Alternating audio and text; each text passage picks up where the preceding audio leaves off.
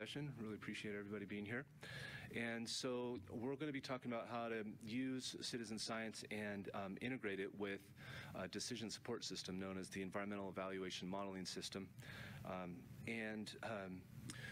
Getting into it, it's important to look at the big picture and recognize that we're losing ground right now in our fight to conserve biodiversity, not only with rare species, but also individuals. This is the Living Planet Index, and we've lost more than 50% of the individuals on the planet since 1970. And one of the primary drivers of that is habitat degradation, as well as invasive species and disease. And lately, it's become more and more apparent that wildfire is something that we need to put on our radar as ecologists and conservation biologists. We've always been trained in Ecology 101 that wildfire is really important for the ecosystems, but the amount of the scale and magnitude of fire that's happening now due to climate change is really quite overwhelming, and I would imagine is kind of a sleeping threat for conservation biology. And so I'll come back to that slide in a minute. One of the major issues with wildfire is that it opens the landscape up for invasive exotics to really move in. And when you have invasives comes in, it's not super intuitive, but they just really mess with the whole ecosystem and the balance. Also, fires are causing huge losses of topsoil and degradation of water quality. Also, mudslides. Here's a picture from Montecito, California, in which 91 people died because these mudslides came through the town and surprised everybody. So many people got injured, so much loss of property. And so we need post-wildfire management systems. And here's something I came up with on Sunday, which is the post-wildfire restoration management system, for lack of a better name. Comments are welcome. And so it's kind of this Venn diagram of wildfire recovery management, invasive species management, and erosion control, water quality, topsoil retention. Asking this question, where should we do restoration?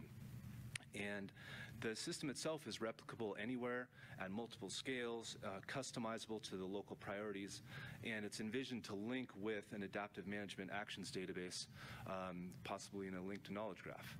It's good to see Patrick here in the audience. So where should we restore?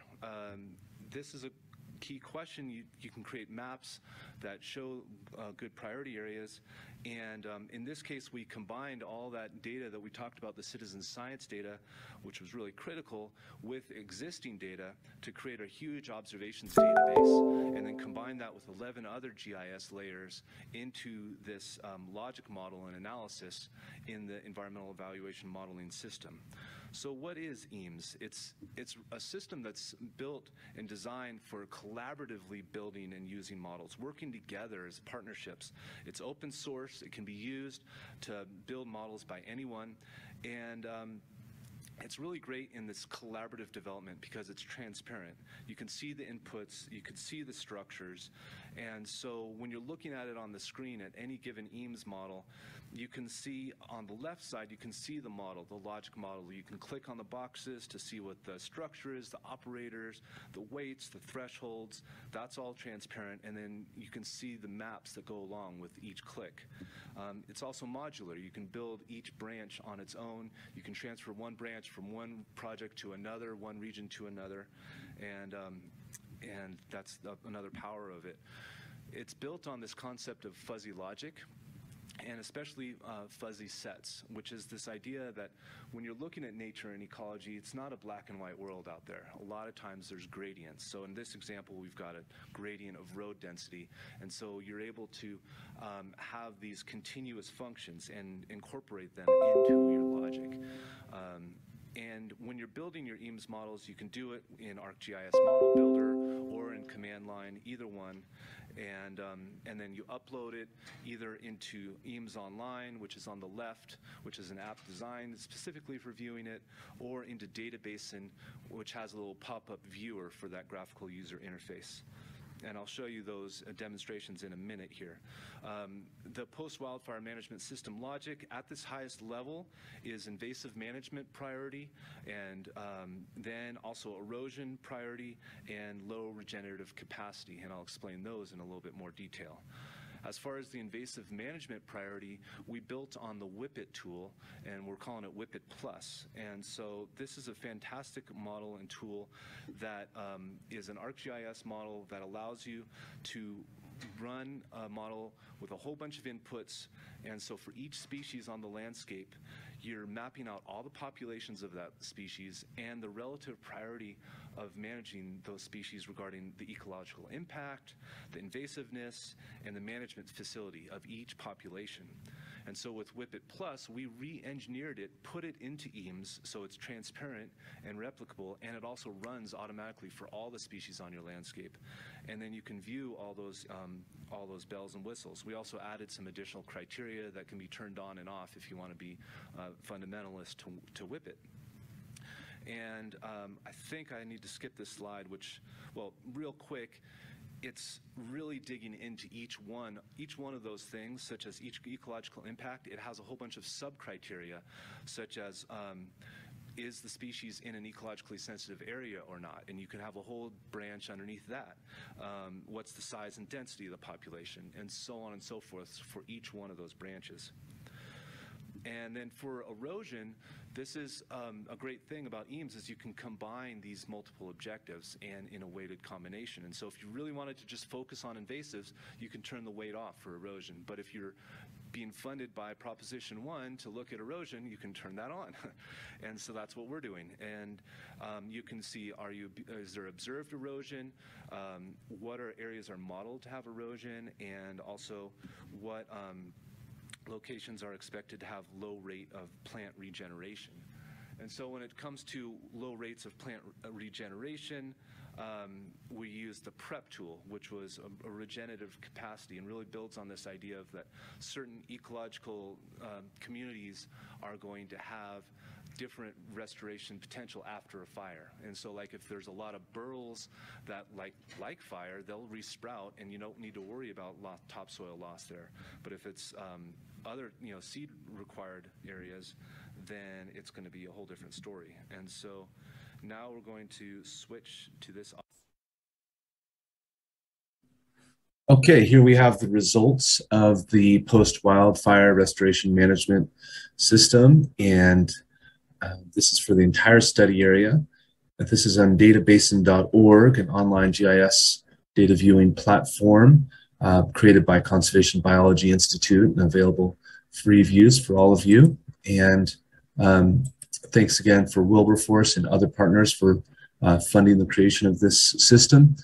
And if you want to look at the area just where the Forest Service is, it's just a portion of the study area. There's still some areas in red and orange that are coming up as high priority for restoration in different areas. And so you can zoom into the area right behind Montecito, for instance, and you can see that there's an area of particular interest. And you can go ahead also and explore the logic model that went into it. And so here is that invasive species branch, and you can see, yeah, for this area, it's invasive species is really lighting up this particular location. Erosion management priority, there's a lot of high priority areas. You can kind of even see that for the whole extent, what that looks like.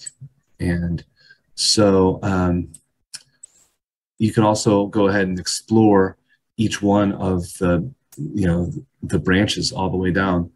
So for instance, risk of soil slips, has shaking potential, slope, soil burn severity. You can see what that looks like for the whole region. So getting back to our sub area, you can also kind of back out of this a little bit, going back to the invasive species. You can kind of see what different invasive species were there via the model, but you could also go ahead and explore the underlying data of the model in Databasin. This is one of the things that's nice about it that you cannot do on eemsonline.org. And so looking underneath it, you can see what the landscape looks like. You can turn on different data layers. So here's the invasive species observations, for instance, and you can identify any one of these. And here's the actual picture that was taken in let's see, in database, and there's a castor bean location there, and also a another castor bean location observation. You can see details of the observations, and even go ahead and click all the way through to the iNaturalist observation. Now what we did is we created invasive species populations based on the observations, using a standard of practice of about a quarter mile between observations is the minimum, the maximum allowed. And you can go ahead and identify the populations that are present at a particular location.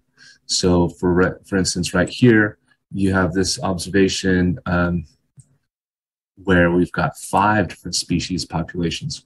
We've got a fennel population. You can zoom out to see the extent of that fennel population, what's going to be involved to tackle that.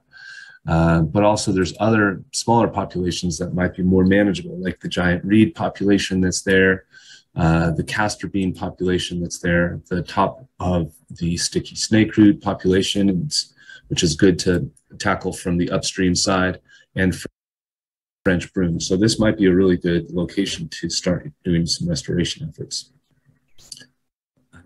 Okay, there's more that could be said here. You could explore other data layers that are in the database, and thank you.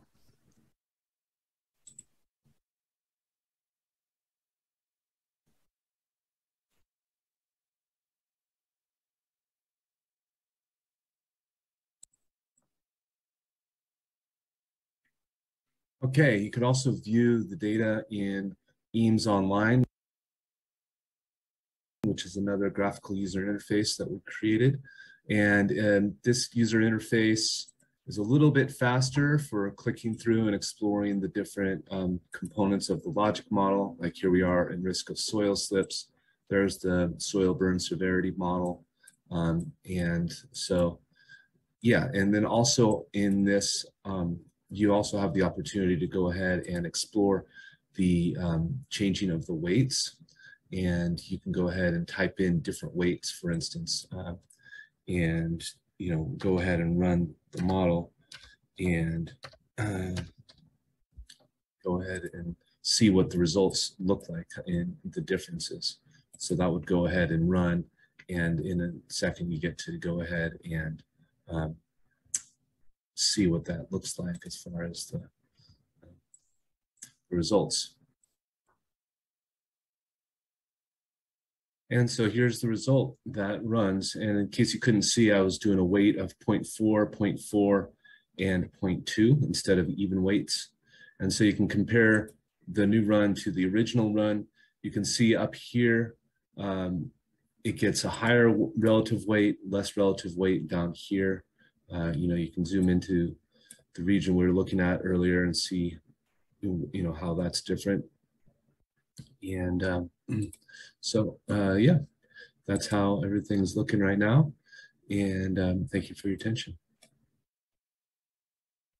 Oh, the reason this is blurry is because I ran the model at map quality low, which was the fastest. Okay. Yeah, I should, I guess, probably point out also that for any time you go ahead and press on a particular location, it will go ahead and tell you what the relative value is for all of those particular cells. So for this particular cell reporting unit, the invasive management priority was a 0.85 on a scale of 0 to 1, erosion 0.74, and low regenerative capacity is scale of 0. Weighted sum is a 0.53. Once you normalize that for the region, you get your top value of 0.86. So thank you. Is the overview of using it. So here's the backup slides that we don't need to use. And just wrapping up here. I should put the caveat that we use what's known as EEMS extended, in the fact that regular EEMS is fuzzy logic, as I mentioned before, and with EEMS Extended, we're using fuzzy sets to define the input variables and normalize them, but then we combine them using weighted linear combination, which is weighted sums. We do that, A, because it's consistent with WHIPPET, so people that know WHIPPET will be familiar with this.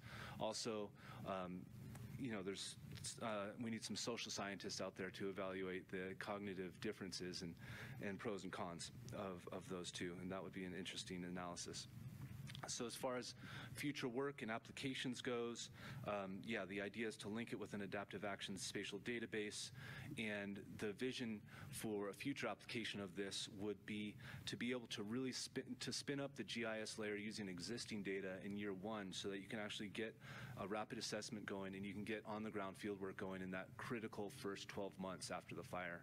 And then you can be gathering additional data to fine-tune that. So that's like the take-home message there. And this can be done at multiple scales, of course. And